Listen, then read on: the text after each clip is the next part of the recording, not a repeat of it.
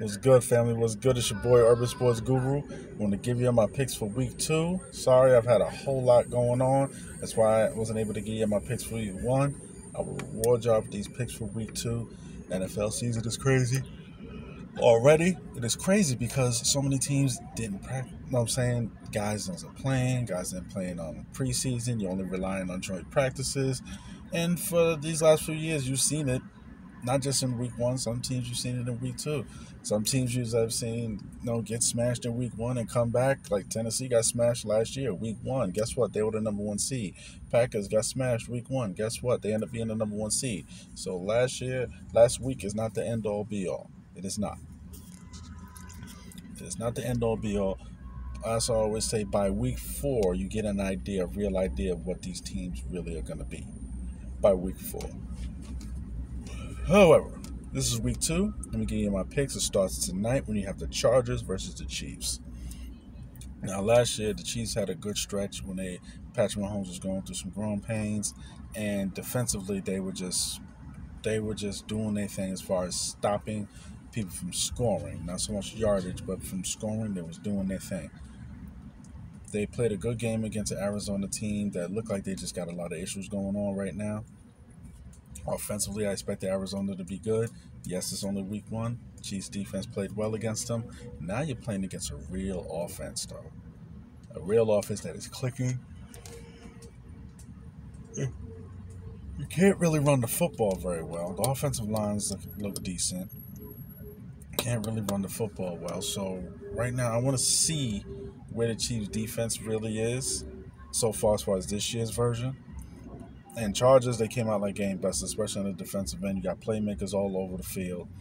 Yes, they're not going to have the best receiver. Not going to have their best receiver. And J.C. Jackson's a game-time decision. If I'm leaning towards the Chargers because it's week 2. If it was week 14, I'm going with the Chiefs. But the fact that it's on a short week in Arrowhead, Chiefs giving 4, take the Chiefs. Then you have the Jets playing against the Browns in Cleveland. Cleveland's giving 6.5. Cleveland's giving 6.5. I'm going to take Cleveland for the simple fact I just don't think the Jets can score enough points. And particularly now on the road and the offensive line issues that they have right now, and they're going against a team with Clowney and the other pass rusher, one of the best in the league. I really think they're going to have issues protecting Joe Flacco. He is a stationary target, as is. I think Cleveland, that's money in the bank. What I think is going to be a very good game is Washington versus Detroit. Detroit lost, put out a valiant effort last week. I think this is going to be a theme. What you saw the Detroit Lions last week, I think it's going to be a theme. You're going to see the same thing out of them this Sunday. Win, lose, or draw. Detroit's at home. They give them 1.5. I don't think they're going to lose back-to-back home games. And this home game is very winnable. I like Detroit giving 1.5. Then we got Tampa on the road against New Orleans. Tom got a lot of stuff going on in his life right now. I'm not going to sit here and speculate what it is. We all think we know, but I'm not going to speculate. But New Orleans, Dennis, they give them fits for the simple fact the way Dennis Allen constructs his game plans.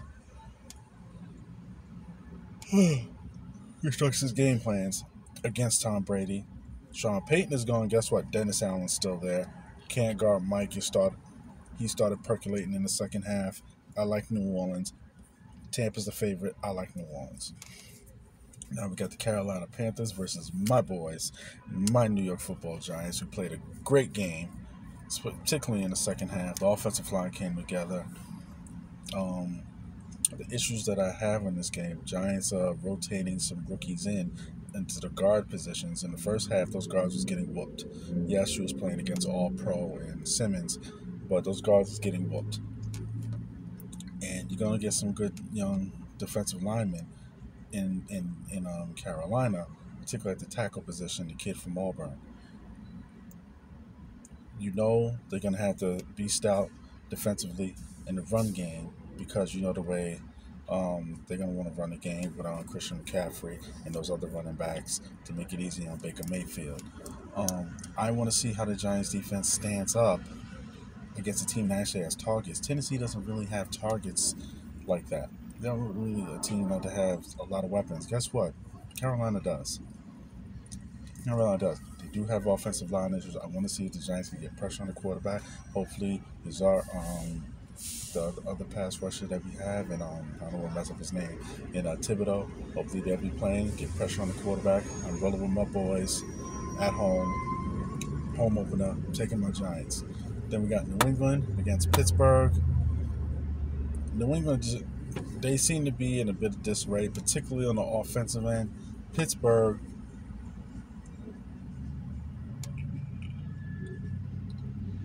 has so many weapons, even though some guys are going to be hurt. I think they still have so much more weapons than New England. And New England's just going to have a hard time struggling to score points, even with Pittsburgh not having T.J. Watt, who's one of the best in the game.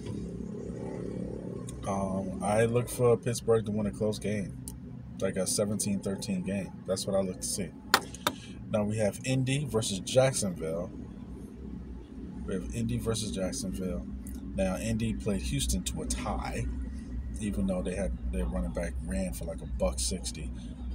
Then Jacksonville is home.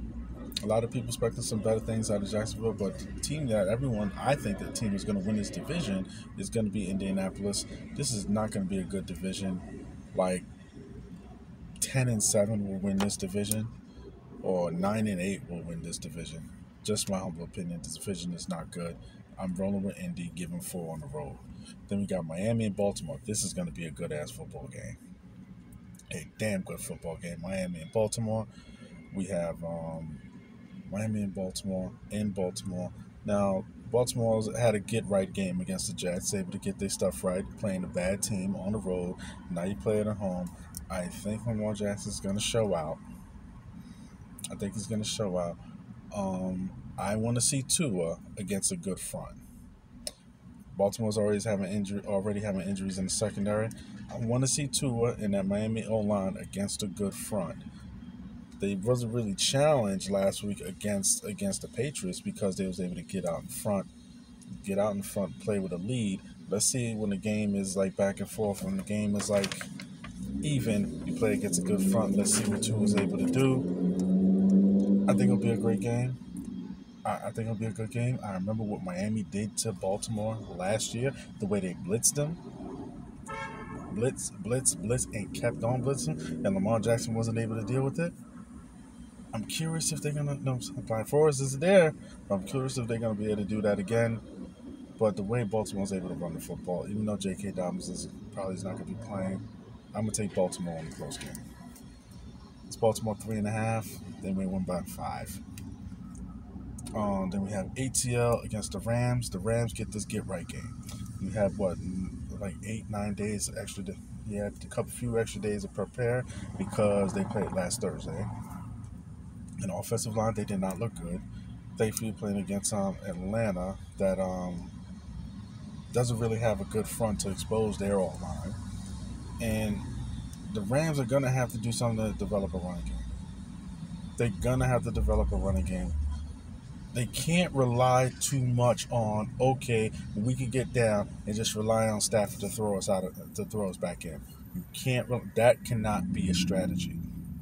And when I looked at this offense was always able to run the football, and they needed Stafford to take them to the next level.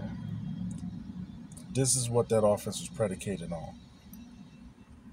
They need to get back to that because they can't be playing every single game getting physically dominated up front. They need to get back to that. I think they get back to that in week 2.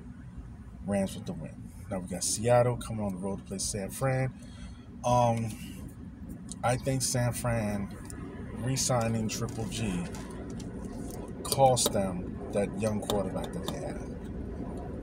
Because him being there is putting on Trey Lance, is putting so much unreasonable amount of pressure on him. Because he hasn't played much and he's on a team that is so win now a team that with the right quarterback can win the Super Bowl, a team maybe with Triple G, Jimmy G can actually win the Super Bowl, like possibly, seriously. He's gotten them very close. He's gotten them to the Super Bowl, one throw away. He's gotten them one game away from the Super Bowl. He's done this, and the NFC is not as good as it has been in past years. It just isn't. I told you, I think Kyle Shanahan says, you know what, I'm coaching in spite of him anyway. You know what, I might as well coach in spite of him with the young kid.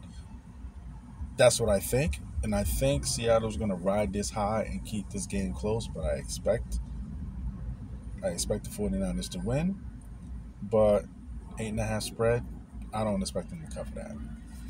Cincinnati gets to play against Dallas.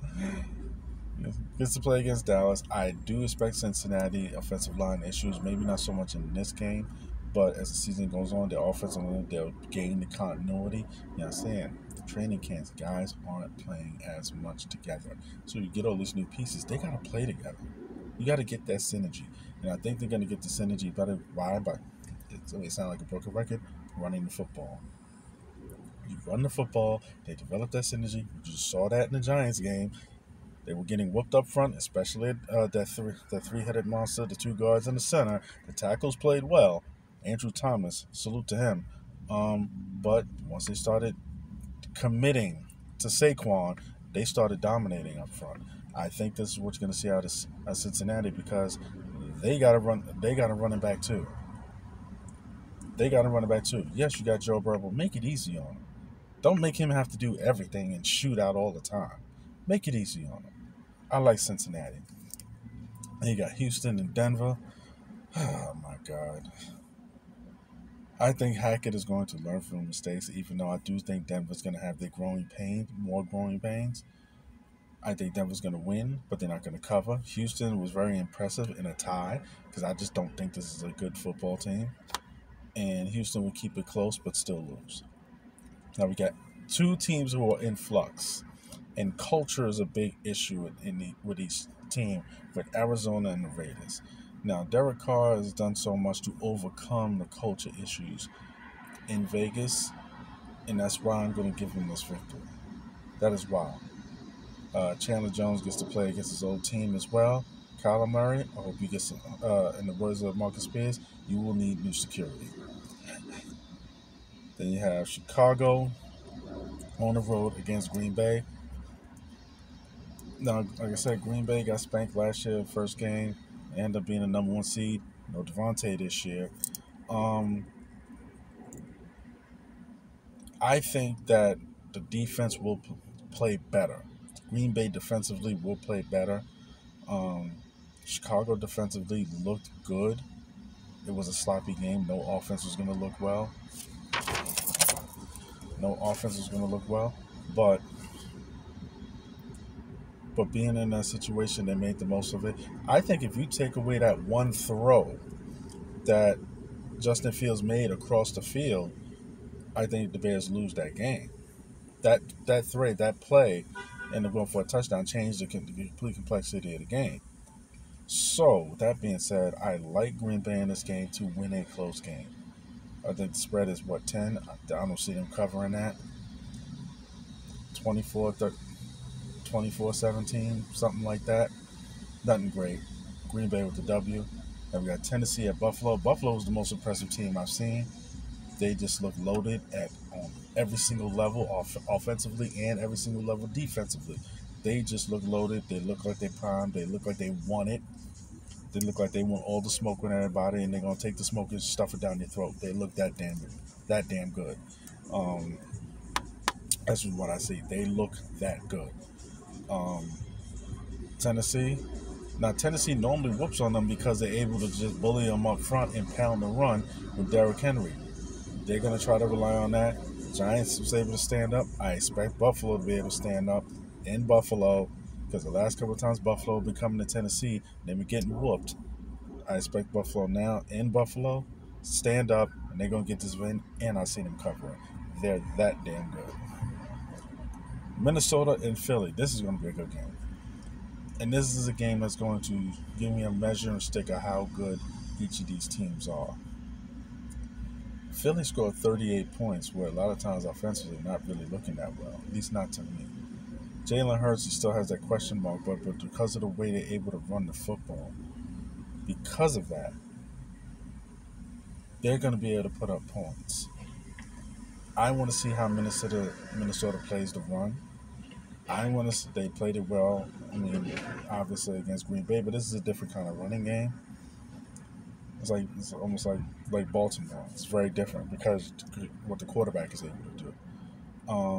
Sedarius Smith wreaked a lot of havoc. Let's see what he brings this game. But the Eagles defense has to do something better. They have to do something a lot better because they also got walked up and down the field, and they also lost a man in injury on their front line. And Minnesota's offense is a lot better. Offensively, they're a lot better than Detroit. So they're a lot better than Detroit. You know what? I'm taking Minnesota on the road. I'm taking Kirk Cousins in Minnesota. Kirk Cousins in prime time is normally a no-no, but I'm going to take him this time. Those are my picks. It's your boy, Urban Sports Guru. I'm out. Salute.